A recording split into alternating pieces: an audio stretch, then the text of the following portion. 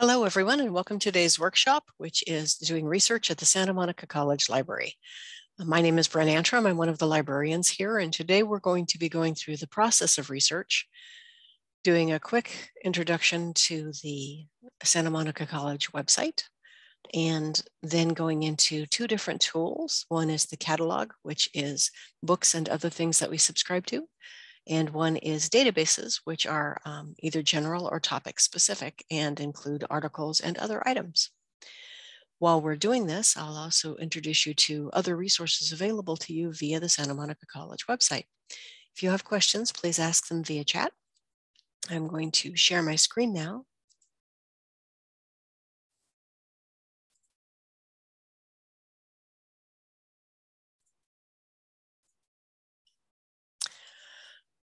So as mentioned, this Zoom session is being recorded and will be publicly archived. If you would prefer to keep your camera off, please turn it off now, and I will ensure that your privacy is maintained. A few quick notes. The first is I am teaching this on my own, so please do mute your microphone. Use chat to ask questions, and throughout the presentation, I will come to pause times during which I will turn off the camera and answer chat and live questions, so you don't need to worry about being recorded. So first off, we're going to talk a little bit about the library website itself. The library website is more than just an archive of information. It's a gateway to information resources that can help you with all of your research. It can help you search for articles, books, videos, and other information for any topic that you have. It can connect you with a librarian to get you help with research as you're doing it. It has library research guides, which can either help you get started on a topic or help you get unstuck if you get stuck in your research. It will allow you to discover various tours of different databases and workshops just like this on our YouTube channel. It'll help you find tutoring assistance, and it will introduce you to other resources via the library, like booking study rooms, the various steps in the research process through one of our library guides, even technical things like how to print, how to use the Wi-Fi on campus, etc. So we're going to start off with a live website exploration.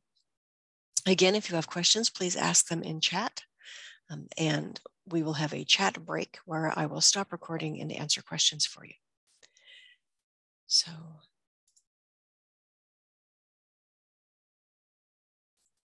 I have discovered with Zoom, if you don't stop your share, at least for me, if I don't stop my share and then reshare it, for some reason, people just don't follow along when I go from PowerPoint to the web. So this is the library homepage. You'll notice when you get there, the first thing it does is it gives you a chat option. So if you need help, you can ask us right away. In order to get to the library from the school homepage, you can mouse over student support. Don't click, just mouse. And library is listed alphabetically under academic support.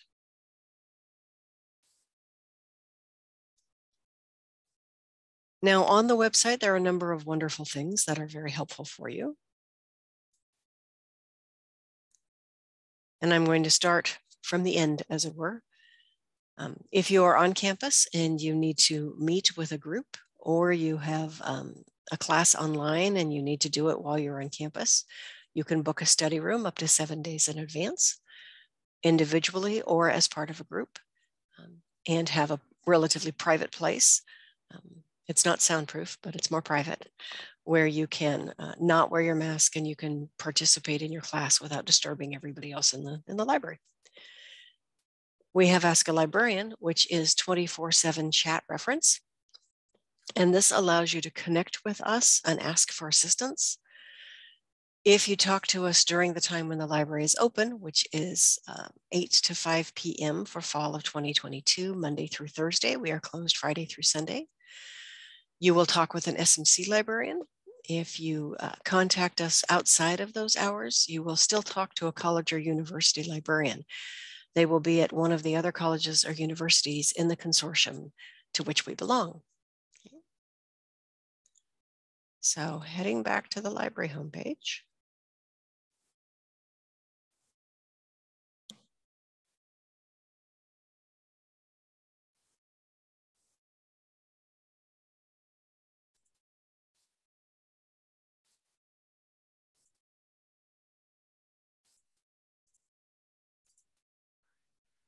Other things here on the page include a list of workshops and videos. After this workshop has been uploaded and transcribed, it will be linked here. Our workshops in fall 2022 are offered first in person, and then 1 week later on the same day and at the same time with the same librarian, they will be also offered via Zoom. So if you can come in person, that's wonderful. If you're not on campus, you can always come to the live Zoom question and ask questions. Or once they're finished, you can see them online via our YouTube channel. So you have 3 options to access them. They include this one, which is a general introduction to the research process and the tools in the Santa Monica College Library. The next upcoming one is how to spot fake news. The news literacy will be in October, at the beginning of October. We're debuting a new workshop, Advanced Google Researching, and that will be at the end of October. If you are looking for information on how to do literature research, we are doing that specific topic at the beginning of November. And then when it comes time to do your list of references or works cited, in the middle of November, we have an MLA Works Cited workshop coming up. And shortly after that, or sort of intermingled with that, is an APA References workshop. So there are a variety of workshops that are available to you.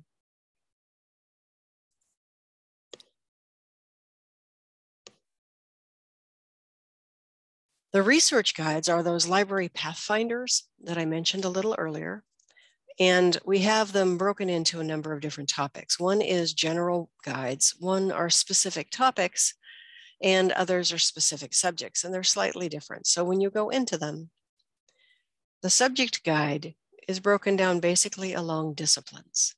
So for example, if I'm in the Modern Languages department and I'm starting research in that department, I can click on that guide and it will open up a guide that has been created to help people do research in this topic.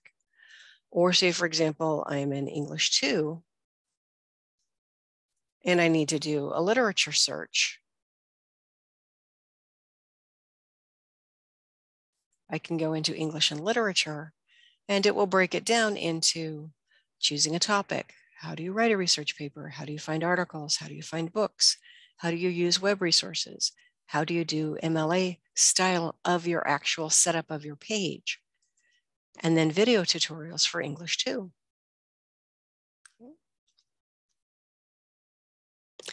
These guides also have topics that are not tied to one specific class or discipline, but could be used, for example, in history and social science and economics, depending on your topic. So for example, if you are looking at COVID-19, we have a web guide to help you research that topic, including articles, public health information, statistics on it, resources for students, etc. The topic guides also include various things that are happening at the library. So for example, we have a graphic novel book club. And when you click on that link, it will tell you all about when the next meeting is, how you can register to join it, the contact librarians to get further information, and a reading list of what this book club is reading. So library guides or LibGuides can serve a variety of information needs. So explore them when you get that chance. Heading back to the library, we're going to look at databases after we take a look at library resources. Now there is some duplication in this page. If you search at one search and you search library resources, you go the same place. And that's so if one link is broken, the other link works. So I'm going to head in and do a book search in just a little bit, but I want to finish this page first and then introduce you to the book search concept. Further down, we have information about the hours that we are open during the semester. This changes as time goes, so keep an eye on it. What holidays there are that we are closed for during the semester.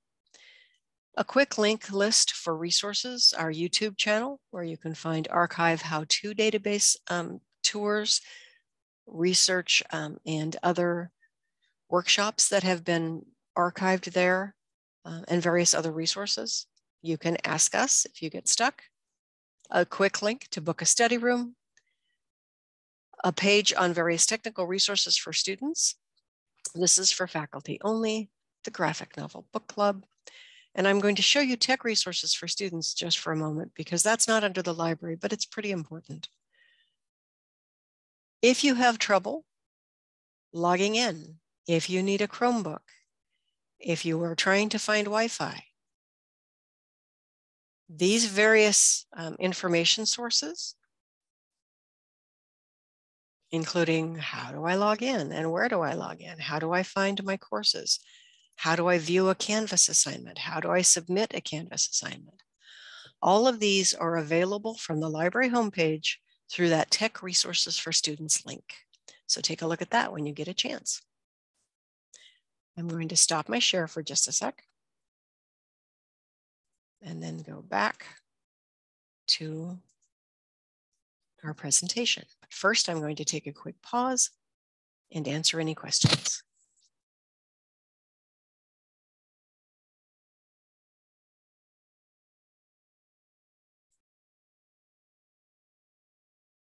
Okay.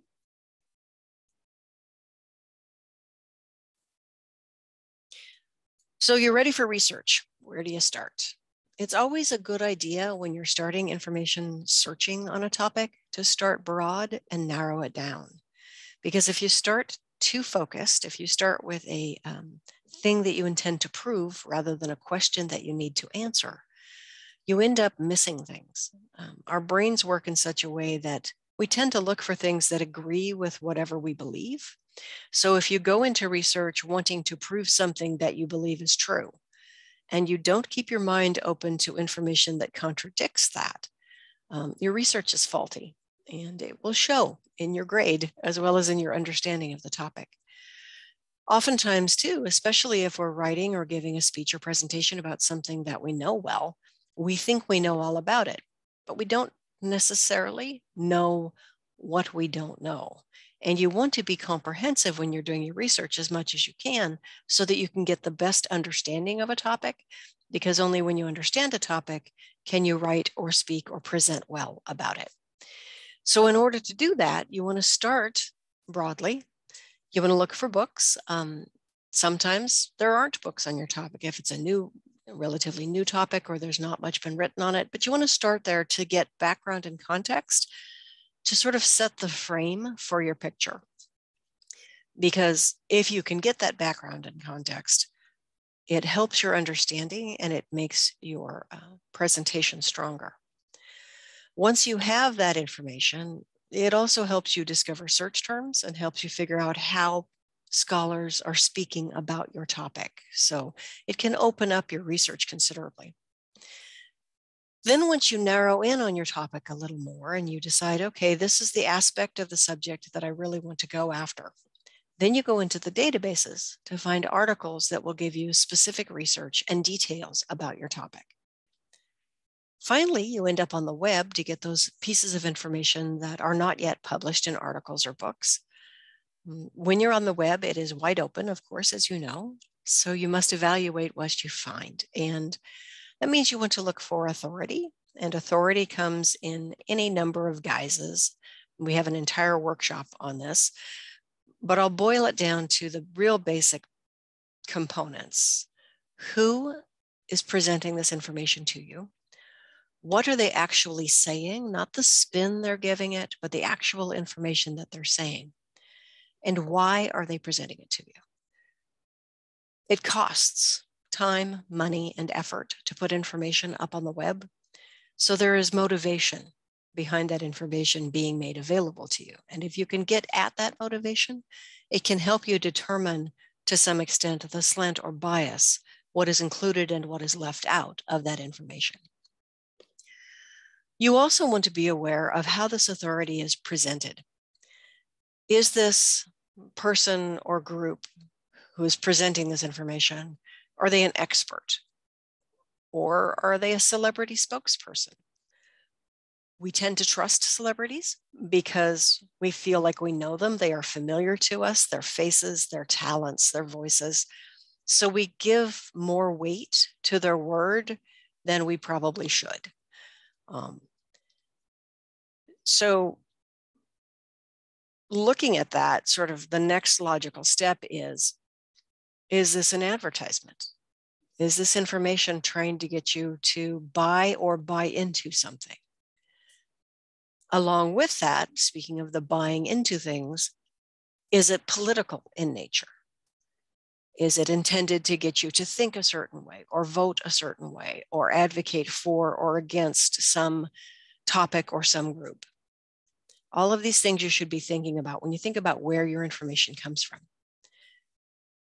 And for everything, whether it is a web or an article or a website or an article or a book, remember the difference between research and anecdotal information. Research at its best is a question that is asked by a group of experts to see what the answer is. And then that question is asked again by a different group of experts to see if the answer remains the same or changes. So it's replicable, in a sense, provable. It is challenged, continually challenged. So it's generalizable, meaning if you discover something and it is tested by multiple groups of experts and it comes up the same, you can say this is a fact that will be a fact in different circumstances. Anecdotes are specific. They are stories that come from one person or group that apply to that one person or group that may or may not apply to other persons or groups. And anecdotes are a wonderful way to connect and make personal research, but they are not research. And if you are doing a research essay, it's kind of in the name of the actual assignment. You have to have research in there, or your presentation will be weak and your understanding will not be complete. So evaluate your sources based on what they are and how you will use them. Perfect example of anecdotal and research and collaborative information all sort of mushed together is Wikipedia. Wiki is not evil, but it's not academic. It is collaboratively created. So anytime you have a team, especially a team that is not necessarily made of experts, any information that comes from that team is only as good as the weakest member of that team. So be very careful of where you get your information from and try to get many different sources, because if you get many different sources, the parts of that information that they agree on tend to be more useful than the parts that they all have their own wildly divergent takes on. Okay. So some things about searching in books. The catalog is nothing more than a database of everything that we own. And I'm going to talk about ebooks and print books today. For ebooks, if you find an ebook in the catalog, you have to log in with your Canvas login if you are on your own device or if you are off campus. If you are on a library PC or a PC in the business lab, you're already logged in, but otherwise you need to let the database know that you are an SMC person, that you are authenticated and you are allowed to use these resources. In the catalog, if the book has a call number, and I'll show you that in just a moment, it is in print. Ebooks do not have call numbers because a call number is like an address for a book and shows where that book is placed on the shelf. So of course, it's only for physical print books, not for ebooks. In-person library services and print materials, including reserve books, are available Monday through Thursday, 8 a.m. to 5 p.m. And I'll talk about reserve books in just a second. The chat reference help, or Ask a Librarian that I mentioned earlier, is available at any time, 24/7, 365.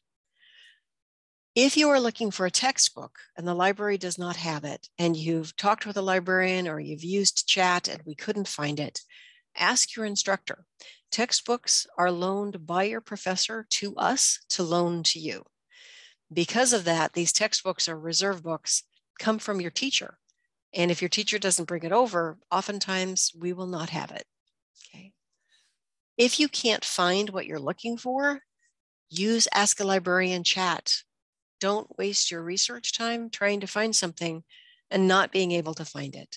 It's both frustrating and eats into the limited amount of time you have to do your research.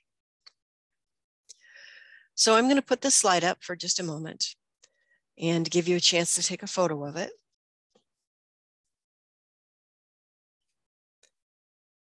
This is what we will be doing in our live search. And this is what you do when you go searching on your own, looking for a book.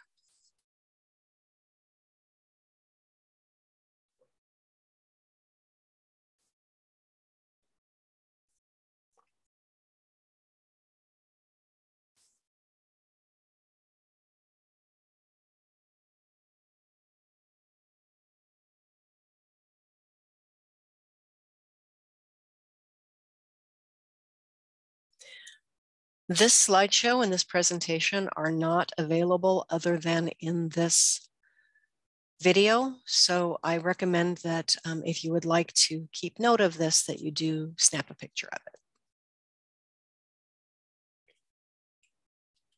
it.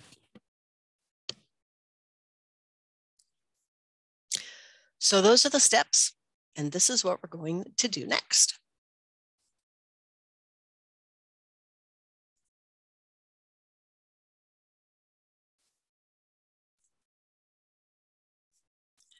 So when you head into the library homepage, I'm going to do a one search to show you the sort of most common way that people do this. And I'm going to look for earthquakes to see what we have. I just hit enter and I get 85,000 plus hits. This is too many. You'd be there for the rest of your life waiting through this. But I want to show you before we go some of the various things that are available. There's a video. There's a book. This book is available at Main Stacks and it gives a call number. So I'm going to explain that quickly. Main means it's available at the main library. We also have a branch library at Bundy, which is mainly used by our nursing students, but sometimes you will find information that is not at the main branch, but the Bundy branch. So it's at the main library. Stacks means it's a book that you can check home and take out and take home for 2 weeks. There are also reserve books. Reserve books are those textbooks we talked about a little bit ago. Textbooks are not ours. They belong to your instructor. And because of that, they are checked out for 2 hours at a time in library use. They do not leave the building. So the call number is how you find the book. And the call number is literally an address for the book. So the first letter number combination, the QE534, tells me this is in earth science. B64 tells me it's written by Bruce Bolt, and it was published in 1988. This one, also a print book because it has a call number, is available at the main library in the stacks, so you can check it out and take it home. GB 5014 is its subject area. K68 means it's written by Robert Kovach, and it was written in 1995. Then we have a book that has multiple versions. So if you're looking for this because it's your textbook, you wouldn't write this call number down necessarily. You would want to see all versions. So you take a look at all the various versions, and it would say some of them are not available. They were taken out. They might have been damaged. This one is in the stacks. I can check it out and take it home, as is this one. But this one is in reserves. So this one I would have to write the call number down or take a picture of it, take it to the main desk, show it to the circulation staff, and they will check it out to you for 2 hours in library use. So heading back to my result list, those are the different varieties of books that you can have. And multiple listings are books. Then we also have some articles listed. And it will tell you, this is available online, this is available online. This is why it has 85,000 results. So in order to make this a little easier to navigate, up here, instead of searching articles, books, and more, you can search only those things that have online access. Say you're at home, you need an ebook because you can't get into the closed library. You can look for only those things that are online. Say you're looking just for a class textbook. You can click Textbooks on Reserve and look only for those books that are on reserve for classes. Or if your instructor has said you have to use a book for this and I don't want you to use an ebook, I don't know why they would say that, but some instructors do. You can say, give me only books and videos that are on library shelves. So these will be physical print books in the library that you can get. And this will include both reserves and stacks or circulating books. So if I wanted only books and videos on library shelves, I would select that collection, research it. It goes from 85,000 to 571, still probably a few too many. So over here, I can say, I want this to be more current. So I want it to be from, 2019 to 2022. That takes me down to 12 results. And everything that comes up is more current. So for example, a natural disasters book from 2019. So one of the ways that you can get more current information in a specific collection that you can check out and take home is to use the filters or limiters on the left-hand side of your page. And then once you find what you want, you can go back to the library and search for database articles, which is what we're going to do next. So that's how you search for books.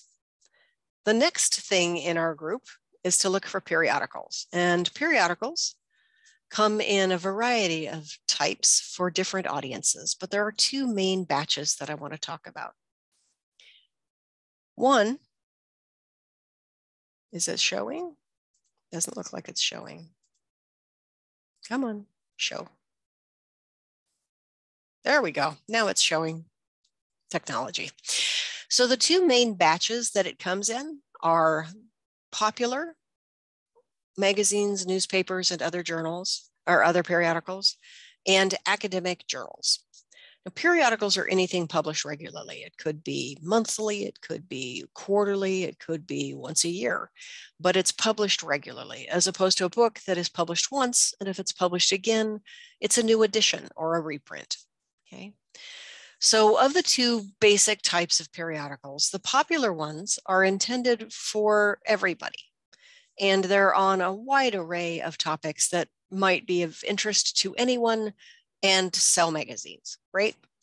The articles within them are not written by subject experts. They are written by reporters who could have a great deal of experience in that area or none at all, depending on the reporter and their journal or their periodical. They are written for everyone using everyday language or colloquial language. And the reading level is usually about middle school to about high school reading levels. And the main reason for this is because they want to reach as broad an audience as possible. And within that broad audience, not everyone has the chance to go to high school or college, but they still want and need to know what's going on around them in the world. So magazines and newspapers fill that gap and give that information. Also, a lot of times people don't have a lot of time. So newspaper and magazine articles are relatively short and easy to digest. You could be standing on the train platform waiting for your train for 10 minutes and catch up on the day's news. This is not how it works with academic or scholarly journals. Journal articles are peer-reviewed, which means before they're published, they are sent out to other experts in that field to be questioned and to be challenged and to have those other peers say, this didn't make sense, or this has already been covered, or I disagree with what you've said here. Can you explain? After it's gone through this peer review process, then it's published. These articles are written by researchers for researchers in specific fields. So any readers of these articles are expected to understand graduate level language that is used in that discipline or field. And they're expected to already understand the basics of the topic because scholarly journal articles build on foundational information. They are not foundational information. This means when you first start reading academic journals, sometimes you can get lost. So talk to your instructor, talk to a librarian, don't let it defeat you. You can and will and often do get fantastic information from academic journal articles, and you will read more and more of them the further you go through college.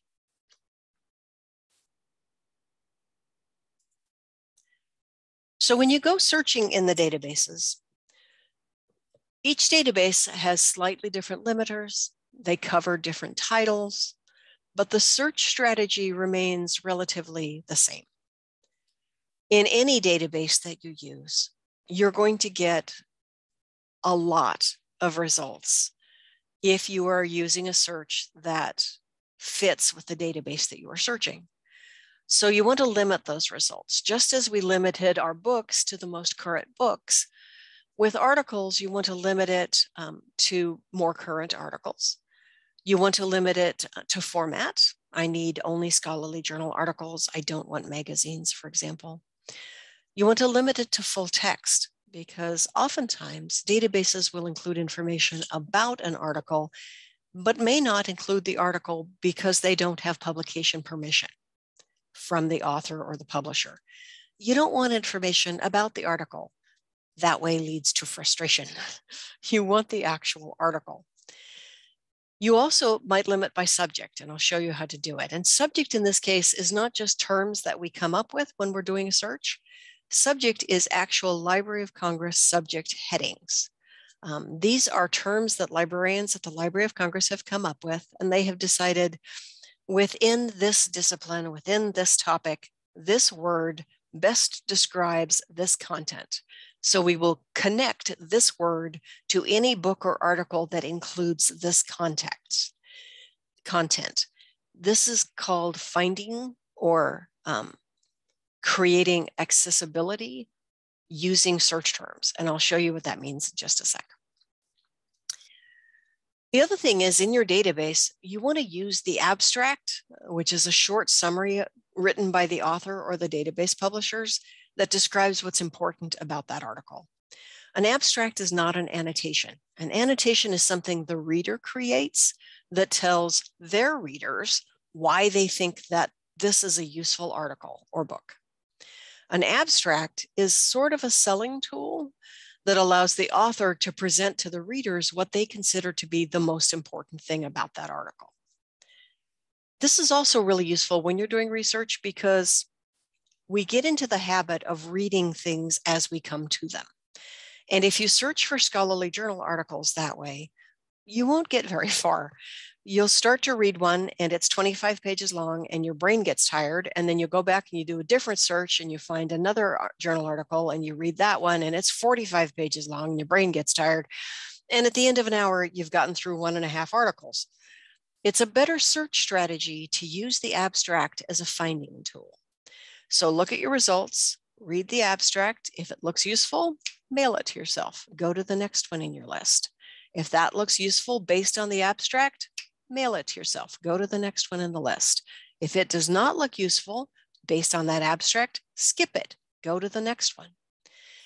Keep doing this until you have gathered twice as many as the minimum articles required by your teacher. So if your teacher says you have to use 3 journal articles in this paper, find 6 before you stop searching. And there's a couple of reasons for this. One is, as you dive into that research, what you discover may take you different directions than you expected to go. And having extra articles allows you to do that exploration without having to stop reading and go back and do more searching, which leads to the second reason, which is that our brains act differently when you are searching versus when we're reading. And it is difficult and tiring, and you miss things if you go back and forth between searching and reading. So if you do your searching first, take a break, refresh your brain, have a Snickers, come back, do your reading, then you can more easily determine what is a good and useful article based on your question and what is not. Okay. I've already mentioned, look for full text articles. And then you want to limit by date, which is the first limiter mentioned up top. And the date varies by the format, which is the second limiter. For journal articles, it takes a while to gather, collate, and create an article by the research team. Then it takes a while to go through the peer review process. Then it takes a while to get published. So it takes a while to get a journal article. Most journal articles, you want to look for the last 5 to 10 years, depending on the topic. If it is history, maybe it could be 10 years old and be quite useful. If it is medicine, maybe only go back 3 to 5 years. So it varies based on your topic. If you're unsure, ask your instructor, because your instructor is the expert in that discipline. So they would be the best one to determine how far back they would like you to go when you do your scholarly research. For newspapers, information gets old quickly, and it's very changeable. There has been some discussion about the news cycle presented in such a way, often by politicians, to try to make us distrust journalists. So a quick explanation on the news cycle with an example. Say there was a train accident, and the news reports at the time of the accident that a person was killed and 4 people were put in the hospital. And the next morning, overnight, another person has died from their injuries. So they update that news article and they say there was this train accident and 2 people died and 3 people were badly injured.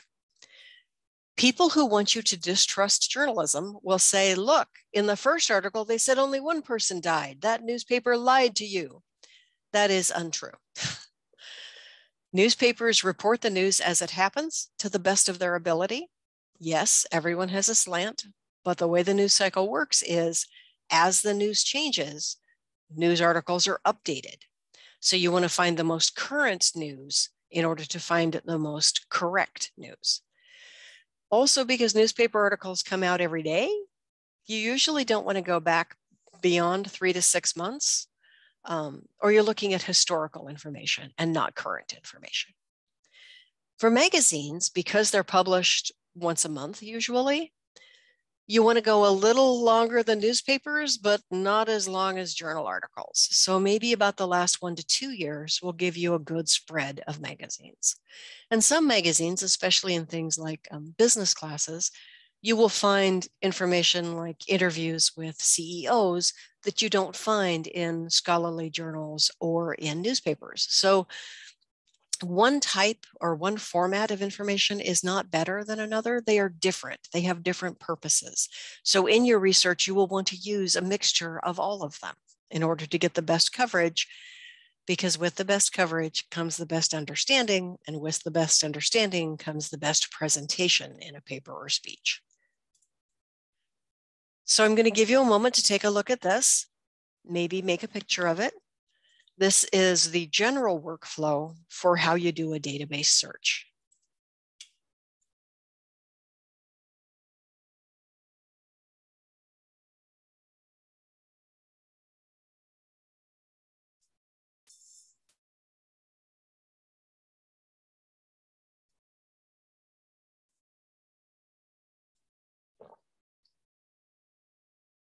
And we're going to do this in a live search. And I'll give you a moment because just like with the book, there are multiple decision points in a database search. And this is a flow chart of the actions that you take for a successful database search.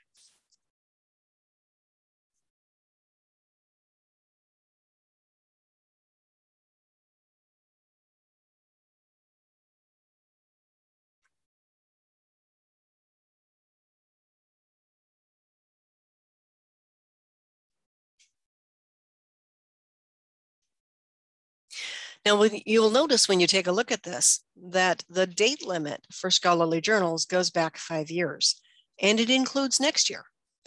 That's because even though it is fall of 2022 at this point, some academic journals cover more than a quarter. So they may be published only once every 6 months. So it may cover, for example, from September of 2022 to March of 2023. And that will have a publication date of 2023, even though it's still 2022. So include it. It can't hurt, and you might find some really current research. So here is what that looks like when you do a journal search, and we are going to do that next.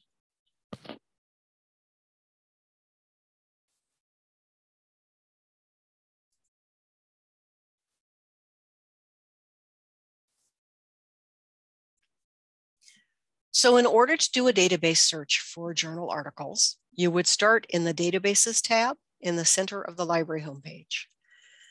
The databases are broken down by topic or by format. All databases lists literally all of the databases that we subscribe to with a short listing of what's in them, sort of what they cover. Any databases that are comprised mainly or significantly of ebooks are listed here, because enough teachers want you to use books that we split them out for you. After that, it's broken down by topic. So if you're looking for that English 2 literature information, you can go directly there. And what is listed will only be those databases that are specific to that topic or have substantive information on that topic. So if I'm going to look for hurricanes, I might look in science if I were looking for meteorology, or I might look for social issues if I were looking for the impact of hurricanes on human life. Or I might look for health sciences if I were looking for medical issues that arise from lack of electricity or contaminated water after a hurricane. So because hurricanes can actually be in more than one topic, I'm going to go into all databases and scroll through the databases to try to find information in more than one place. So I might use Academic Search in MasterFile Complete because it's our broadest database, so we'll have something. Scrolling down here, I might take a look at EBSCO ebook collection to see if there are any ebooks on it. I may take a look at Health Source to see hurricanes' impact on health. I may take a look at JSTOR to see if there are older journal articles, historical data on earthquakes. I might take a look at national newspapers. I might take a look at Psychology and Behavioral Sciences. I might take a look at Science Full Text or the Science Reference Center. So the point here is don't just look in one database and consider it done. Look in 2 or 3 or even 4 databases, gather a bunch of different articles, take a break, and then go back and look at those articles to see what is useful to answer your question. So I'm going to start today in a broad search and look through Academic Search Complete and MasterFile Complete. This is 2 databases that are searched with one search. And I'm going to say I'm looking for hurricanes. Before I search it, I'm going to make sure that full text is clicked. I can do other limits before I do that, but I want to show you what it looks like when I do this search. I get 80,000 hits again. So I'm going to go over here and I'm going to limit it down because right now I have journal articles, I have videos, I have periodicals, and this database uses the word periodical to mean popular. So if it says periodical, they're misusing the word. It's not academic. It's newspapers or trade journals or magazines, okay? So I'm going to go up here and I'm going to say right off the bat, give me just academic journals. And that cuts out about 65,000 articles, but it's still a few too many and they go all the way back to 1930. So just to be careful, I'm going to say, make sure that everything that I get is peer reviewed. Some things call themselves journal articles, but that cuts out another about 1,500 articles. Then I can say, I really, really want just the most current information. So if I cut it down to the last 6 years, that cuts it down from the 80,000 plus we had to begin with to like 4,600. Still way too many, but much better than it was. So I'm going to go down here and I'm going to take a look at subjects. And there are 2 kinds of subjects. Subject thesaurus is what you use when you have too few hits and you want to expand your search, make it bigger. because the thesaurus terms are different words for the same topic. So you're getting more hits. I have too many hits. So instead of thesaurus term, I'm going to use subject, which is the Library of Congress classification subject headings. When I take a look at these, it breaks it way down. And 137 of them have the assigned subject of national disasters. 44 have the assigned subject of public health. 25 have the assigned subject of hurricanes. So if I'm interested in the impact on public health of hurricanes, I could click both hurricanes and public health, and anything that has either of those will come up. And that takes me from 80,000 to 67, which is 7 pages of hits. I can go through 7 pages of 10 hits and see what I find. So if I decide, yeah, I want to take a look at this, I can click on one that looks interesting. This is from September of 2020 in the journal Population and Environment, so it's right on point. And when I click on that, it gives me information about the article, including other subjects. And if I click on these subjects, it will research the database for this topic and bring back anything in the database that is about this subject. And then it will give me the abstract. And this tells me that this is actually a research study because of the words that they use. We use a Bayesian linear regression model fitted to monthly data to predict monthly death tallies, finding large deviations of actual numbers above predicted ones, but weaker evidence of excessive mortality, etc. So the wording that they're using tells me this is primary research, which could be important because sometimes your teachers want that. The actual article is available both in HTML, which is a typed in version with none of the graphics, and a PDF, which includes all of the graphics that would actually be in this. And because it's primary research, it will include graphs and charts, and I want those. So if I decide that I want this based on this abstract, I email it to myself over here on the right-hand side. I tell it to send it to me. Do not send it in plain text format. That strips away all of the graphics. In this case, I do not want the HTML full text, so I will unclick that. I do want the PDF because it has all of the graphics that I want to include. I also want the database to give me some help with my citation. Say I'm in an English class and I'm going to be using MLA, the Modern Language Association, for my citation. I want to have the database give me its version, its robot version of an MLA citation, and that will be sent in the email along with all of this information.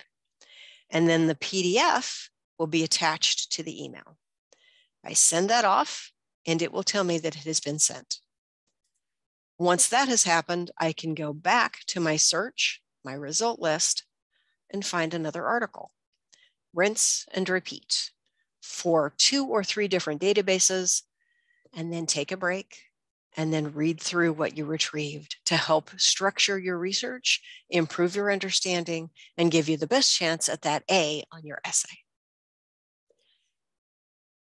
If you have any questions, please let us know, both as you're doing research and all along the process.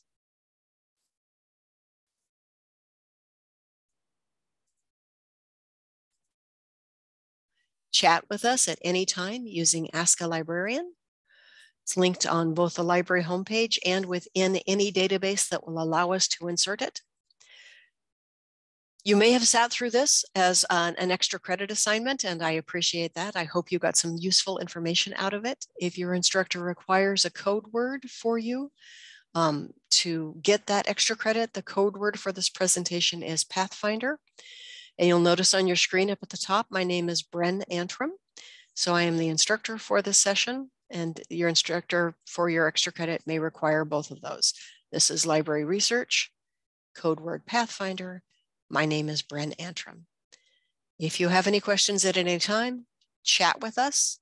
Best of luck with your research.